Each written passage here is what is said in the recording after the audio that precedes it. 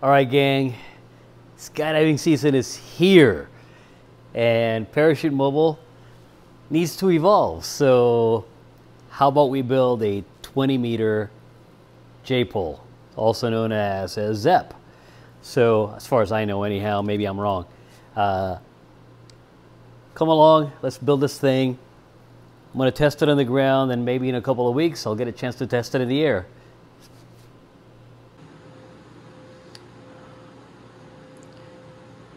I'm pretty sure that I'm going to speed this up, but just in case I don't, I have a spool of cable that I bought from, I don't remember, one of the 3 or 4 that usual suspects that sell ham radio gear. I have a 25-foot tape measure. I need 50 feet and 5 inches. I'm going to cut 50 feet and 6 inches so I'd have a little bit of room to work. So I'm going to go down and back and 6 inches.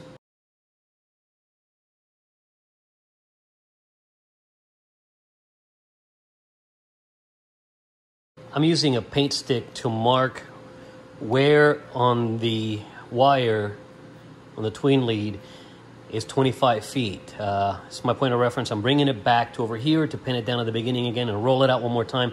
I don't want to fold the cable over if I don't have to.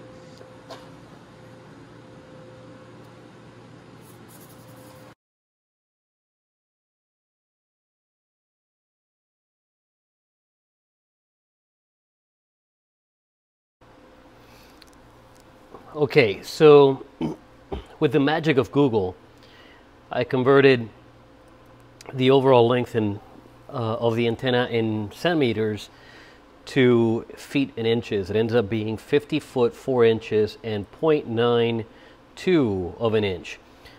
So since I have to solder the endpoints together, I'm going to go ahead and cut it with 7 inches to spare. That way I have a little bit of wiggle room on either side of the antenna to make this cut, actually work. And you can see there where I marked the 50-foot mark with red marker or red paint, so that I have a good idea of where it's at. You don't have to use red paint, but or a marker or anything like that, but I find it handy to mark it in something that obviously contrasts very well with whatever it is I'm marking.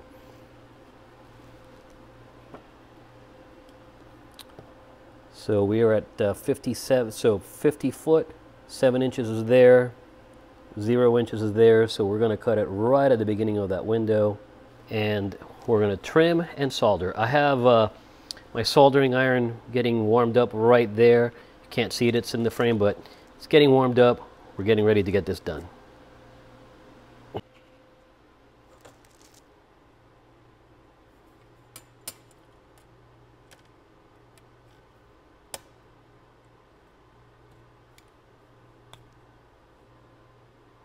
We're just marking off a 1/2 inch or so.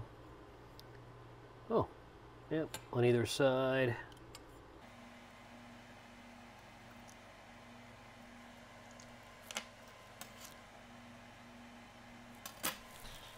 Good enough for now, right? Oh, you know what? I better go get some heat shrink. That would be helpful.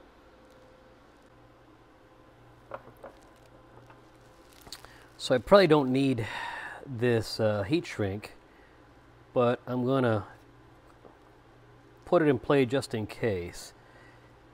And let's see, we're gonna measure about that and cut it.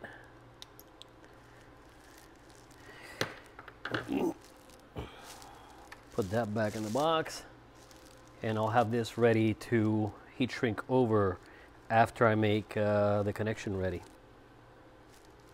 Let's see. That'll be nice there. Good enough. So now that I have that out of the way, let's see. Here we go. Some nice silver solder, and makes for a little bit easier to see than the side I burnt up already. I can probably do this without the block, but it's immensely easier to just put some heat on those cables, that wire, when it's pinned. So let's touch off the solder to the iron here just to get some of the flux going. Come on, there we go, come on. So I touched off the solder to the ironing, to the soldering iron, just to get the flux going here. And once the flux gets going onto the, oh, great.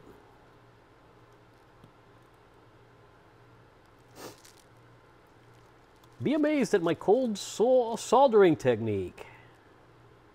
It's fantastic. Okay. Of course. Why don't you just hold it there while it cools, Carlos?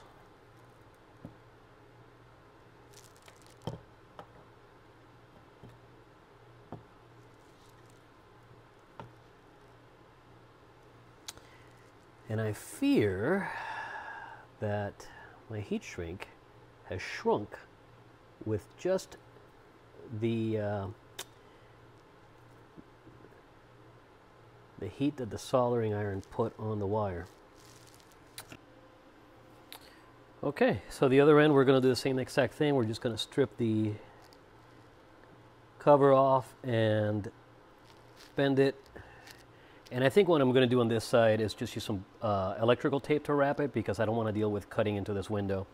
So I'm just going to fold this over. This time, to make things a little bit easier for me, I'm going to use the Jaws of Life, also known as a pair of vice grips, to hold all of that, to hold those two together close to each other while I solder it.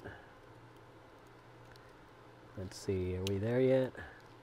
Again, be amazed at my incredulous, unbelievable cold soldering capacity here.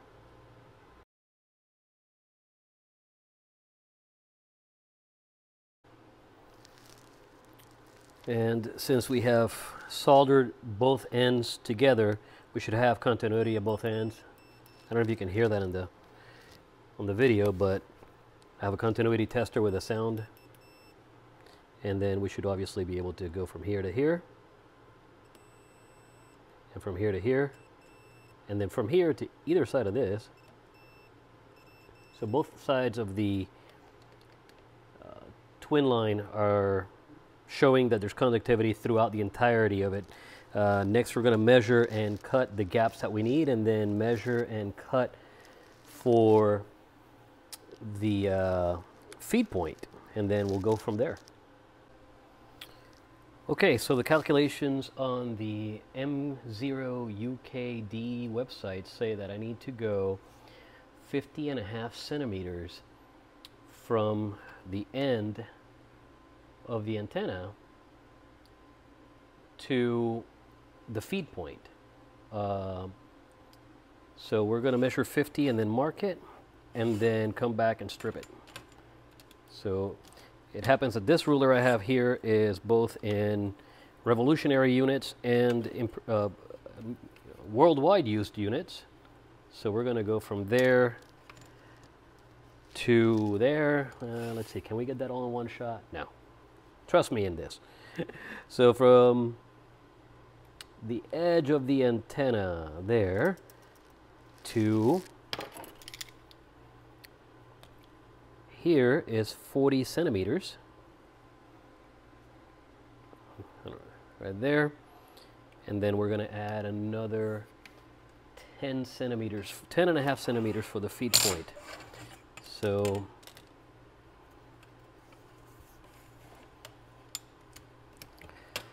let's see, from there, get you a little closer.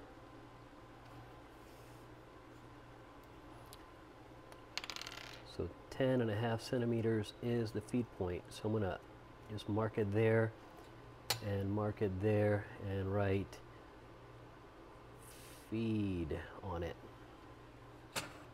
That way I can come back to this and make it work there. The next measurement is at 500 centimeters, 505 centimeters for the gap on the matching section. So I gotta figure out what that is in inches so that I can use the tape measure and use that to measure it here. I'll come back in a minute. Okay, the Googly Goo says that 198 inches and 7/16 is what I need to cut from whatever centimeters I said before. So 198 and 7/16 is right there, so that's where the gap will begin.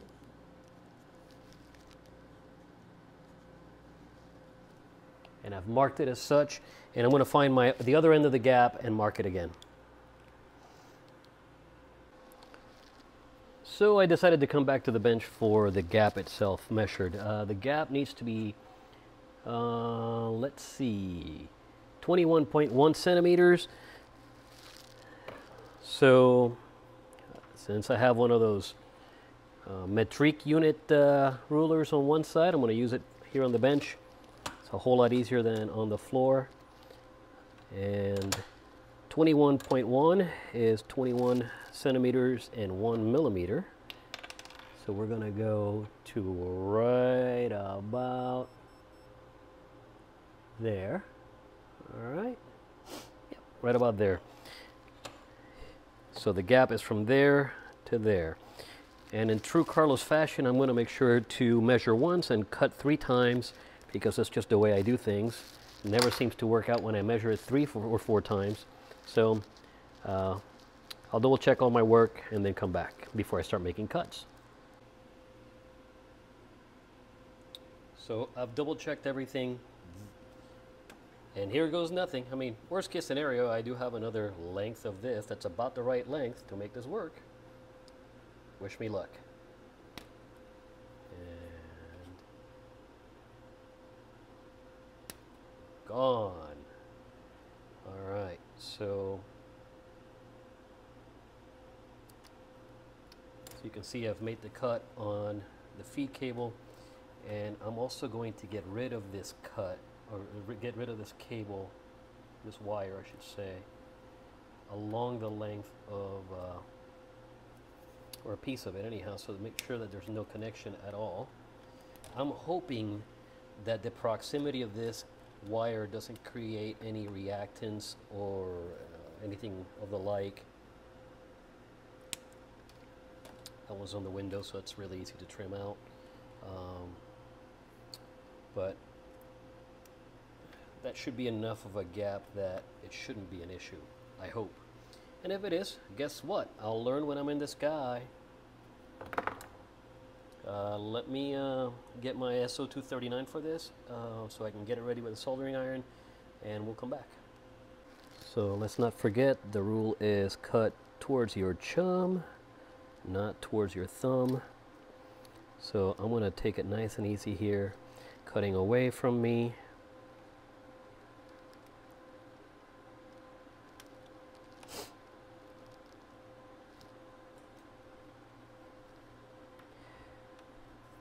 All right, onward.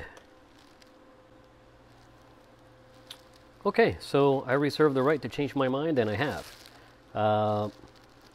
Putting on this connector on there, I couldn't figure out a good way of doing it without having the shield eventually end up touching that, and I don't want to have to deal with that short, especially not if I'm transmitting. So yeah, we're going to throw that to the side for now, and what I have is a lead that I prepared to make a Yagi a while back, and I ended up using something else. So I'm going to just go ahead and use this lead. I'm going to tin up both of these wires, get this soldered in, and then I'm going to use some electrical tape to fix it in place, and then I'm going to put some ferrite cores around this wire, on this cable I should say, as a common mode choke before it goes back to the radio.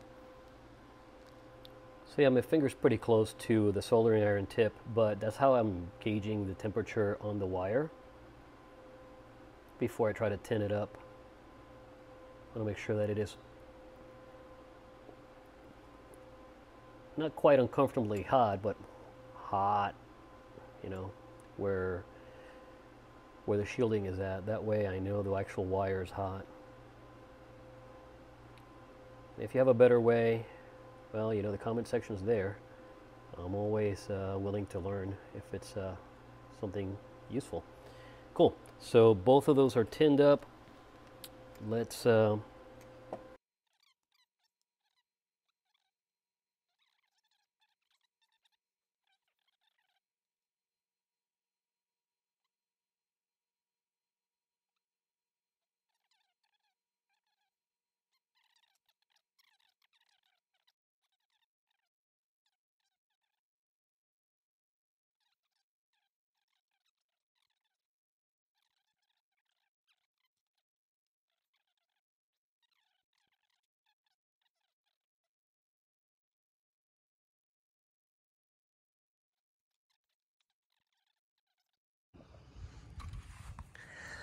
so excuse the fisheye, but I figured I'd show you the big fish I caught. I'm reeling this 550 line from having cast. I use a fishing pole with 50 test pound or 50 pound test, whatever you call it, and a 2-ounce weight to cast over tree limbs. And let's switch to non-fisheye mode here, and you'll see hopefully the end of my 550 right there. Cool. So now we're gonna attach that to the antenna and hoist the antenna up, and hopefully that's high enough that we can have enough elevation over the ground to get a decent test with a nano VNA. So you can see this is the end of the feed line cable, and the end of the antenna is right there. Let's see, right there. So I'm going to hook up the nano VNA right here and see what we get. So let's see if we can get this to show here or not. It's not doing a great job of showing it, but there we go, about 1.022 SWR and smack in the middle of where I cut it for 14250. So not exactly perfect, but it's good enough for what I need to do. So next I'm going to get the radio out here with a battery and see if I can make a contact on 20.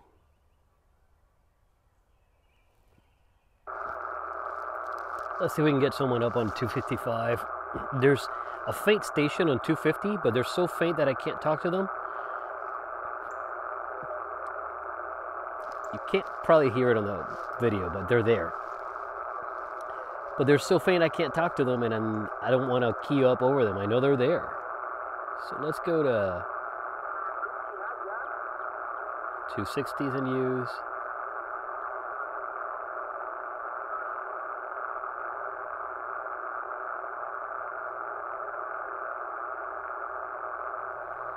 CQ testing, CQ testing, CQ testing, Kilo, Delta, Niner, Oscar, Lima, November, calling CQ on 14.270, testing my radio, CQ, CQ, CQ.